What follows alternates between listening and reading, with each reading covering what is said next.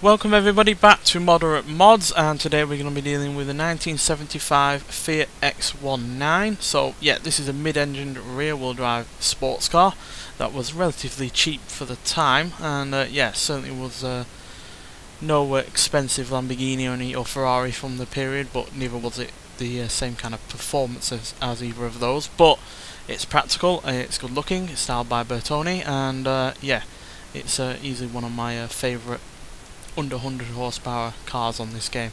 So yeah, let's get to the circuit and see what we can do in its stock form first.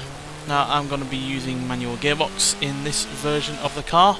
Probably won't need to when we upgrade it, but yeah, because it's, you know, not got all that much horsepower, we're going to be you know, in manual first. So yeah, D-class car. Not the lowest of D-class, but as you can see, because the stats are reasonable, the top speed is fairly decent for a car of this power. Acceleration is alright, the handling is decent, the braking isn't all that great, but the launch is good as well. And yeah, that's because it has 61 horsepower, 67 pounds-feet of torque for its 1.3 litre naturally aspirated inline 4 engine, but it only weighs 2,210 pounds, so it's incredibly lightweight. So yeah, let's get onto the circuit and see what it can do. So you can basically look at this as a pre-Toyota MR2, but smaller and lighter. As yeah, obviously Toyota will come out with the MR2 in the 80s, which, you know, is also rear-wheel drive and mid-engined. But obviously that has far more power than this ever would. It's a bit of a shame that they didn't continue making this and developing it and making the most out of, you know, better technology and better engineering in general to make it even better. But it was popular at the time purely because of how small and economical it was, while still being a mid-engine rear-wheel drive sports car, which is, you know, very appealing, and I can still see the appeal of a car like this today. To be honest, it would be nice to have quite a small, lightweight mid-engine rear-wheel drive car that isn't ludicrously expensive.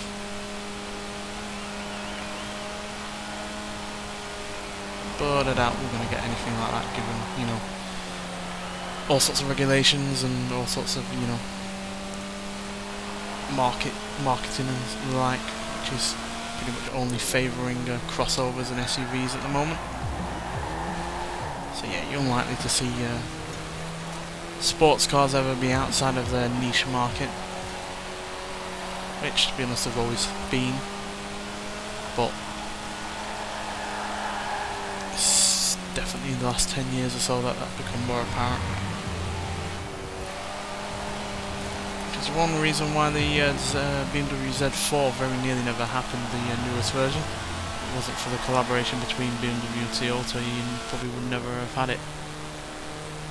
So yeah, car companies are having to collaborate a lot more now on doing certain things, engines, drivetrains and the like, which is understandable. But yeah, 1 minute 35.696 seconds is our first time, which is reasonable, but yeah, we can definitely improve on that a fair bit more.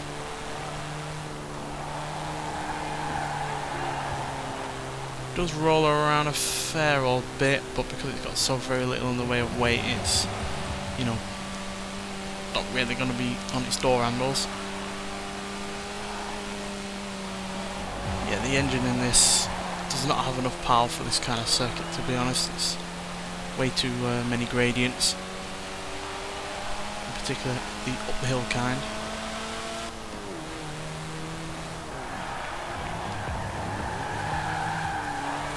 And despite weighing so little, its brakes are not the best.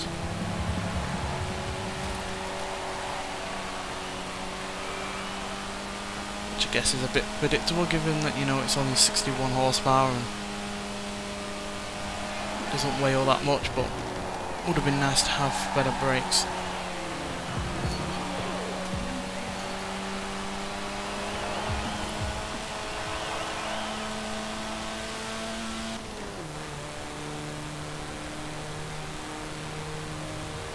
Really does not like this part. 1 minute 28.138 seconds is our second lap time, so that's a sizable improvement.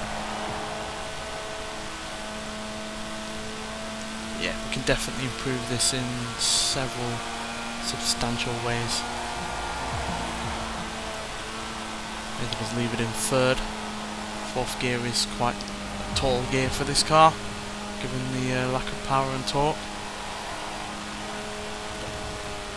Especially when we're dealing with hills.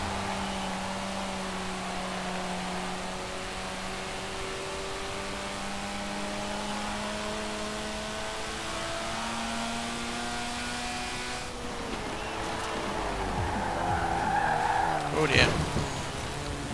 Well, like I was saying, brakes aren't the best.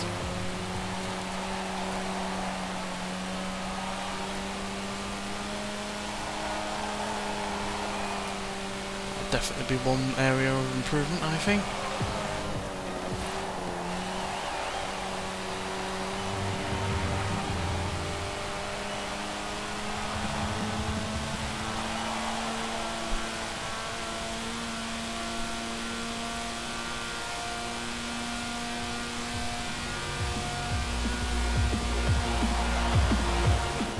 And there we go, 1 minute 25.502 seconds, which is, you know, fairly good, but yeah, definitely could be a better time if we had more power. I don't know why I turned around there, I do apologise.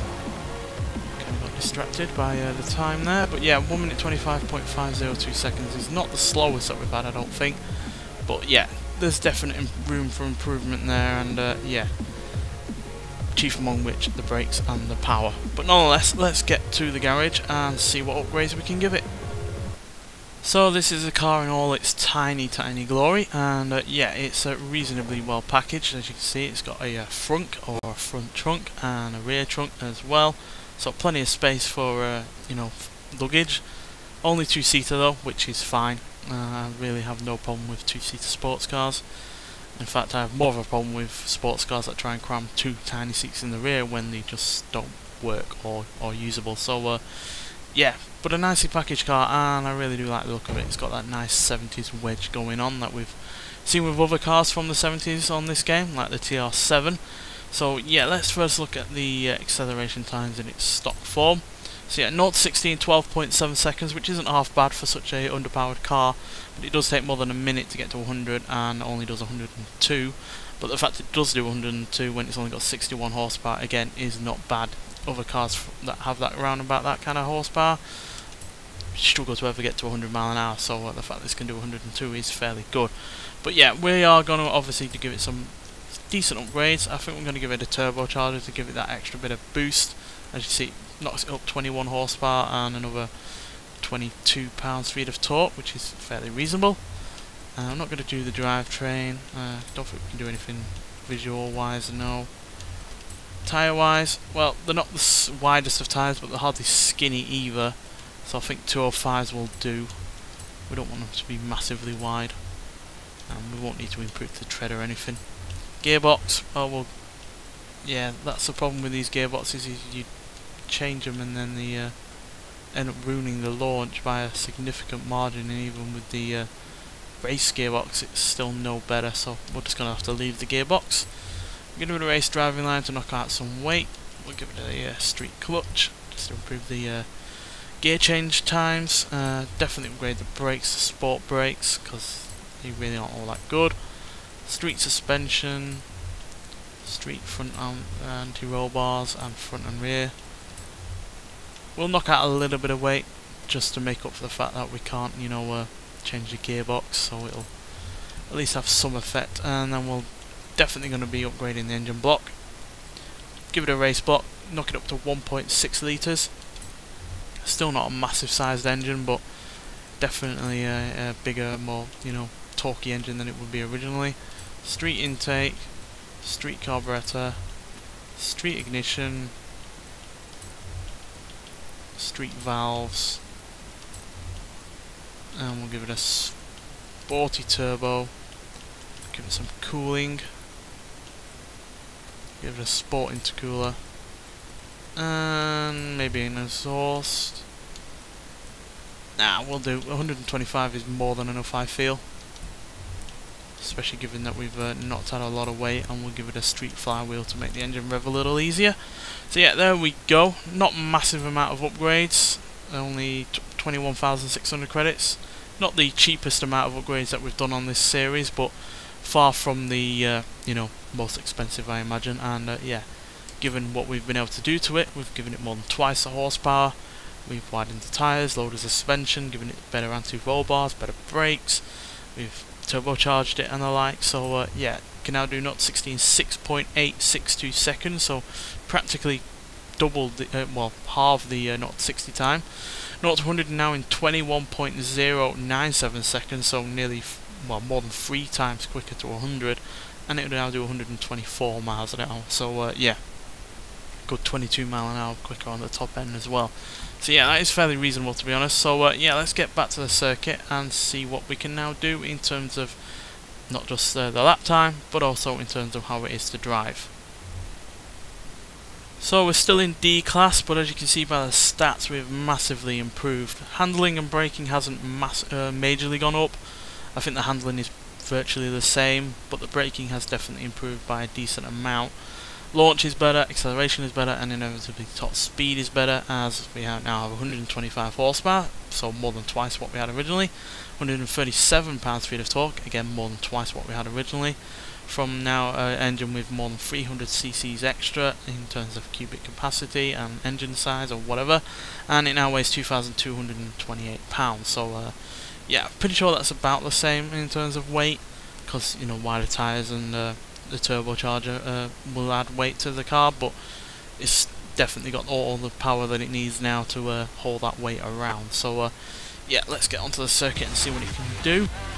Now yeah, obviously it's still only having to deal with 4 gears, which isn't really the preferred gearbox for a car like this. I would prefer 5 or 6, but for whatever reason it really bogs down the launch, and yeah, didn't even have all that much benefit in terms of acceleration either. Maybe it would have done if I'd have swapped it in after doing the engine upgrades, but I even still think after then that you'd have to do a lot of trial and error with the tuning to properly get the most out of this car with a you know, a different gearbox with more gears. So yeah, but still 4 gears is going to be more than enough, and it's certainly still not a slouch in terms of top speed. Likes to slide around a fair bit, which makes it fun. One thing that always makes me laugh about this car is that it never came with wing mirrors, purely because to keep weight and cost down, which doesn't make it the easiest of cars to drive when you're going on first person view, because you've only got your rear mirror to, you know, see what's behind you, or if you still keep it slightly less realistic in terms of being able to look behind you with a toggle, then yeah, that will help some regard. But yeah, the fact you don't get any wing mirrors is rather unusual for a car that's from the 70s on this game. Most other cars from this period definitely do have wing mirrors, and if they don't have 2, they definitely at least have 1 on the driver's side. So yeah, it's always something that's rather amused me about this car, is the lack of wing mirrors, especially given it's a sports car and it's supposed to be a little bit, you know, of a driver's vehicle. Doesn't help not having wing mirrors to be a driver's vehicle, to be honest. But yeah, 1 minute 24.568 seconds is our first lap time. Immediately quicker than our fastest lap time in the stock vehicle, which was 1 minute 25.502 seconds. So yeah, we've already had an improvement, and we've not even had a flying lap, which is good to see. Obviously there is some turbo lag, only having 4 gears to play with.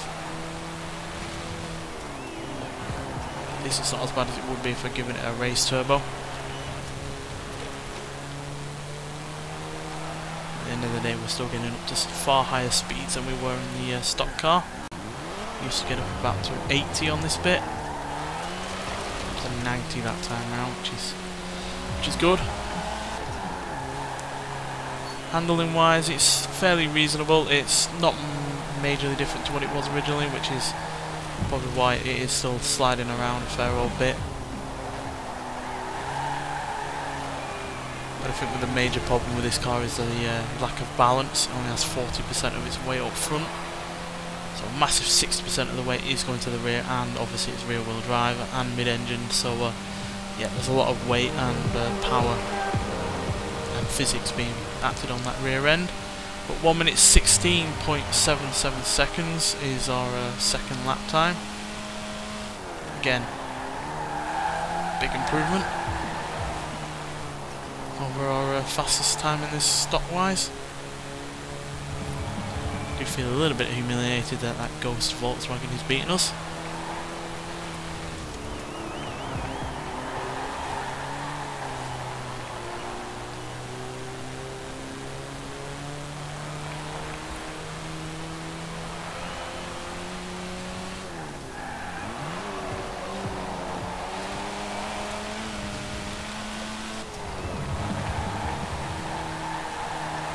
Maybe a Beetle is one of the future cars to do on this series. If you'd like to see that, then tell me so. Someone has already recommended that I do a Trans Am, which I'll definitely do at some point. Probably do that next week. I don't like to do cars from the same continent week after week. That's why we are doing an Italian car today. But there we go, 1 minute 14.892 seconds, which is a massive improvement over the stock car, which, like I said, managed 1 minute 25.502. So we're more than 10 seconds quicker, more than 10.5 seconds quicker, to be honest. So yeah, that is majorly impressive, to be honest. Does still have some flaws. Obviously, it's quite oversteery, but again, like I said, that's in part because of the rear bias on this vehicle, and obviously it's got some turbo lag because of the lack of gears, but I'm still really impressed that it's able to handle more than twice the power it had, more than twice the torque it had, while relatively weighing the same. So yeah, majorly impressed with this, and yeah, it's one of my favourite cars to be added to this game via the festival playlist. We've had it in I think the previous Forza Motorsport game, but it wasn't in this game standard when this game launched, so yeah, pleased to see that it's finally made its debut on this game. So yeah, get out there and get it if you haven't already. I'm pretty sure it's still in the festival playlist. Oh, it's not available on this. I'm pretty sure it's in the festival playlist at the moment, but obviously that only lasts till Thursday, so get out there and get this car if you haven't already. But nonetheless, thanks for watching, and I'll see you in the next one. Bye.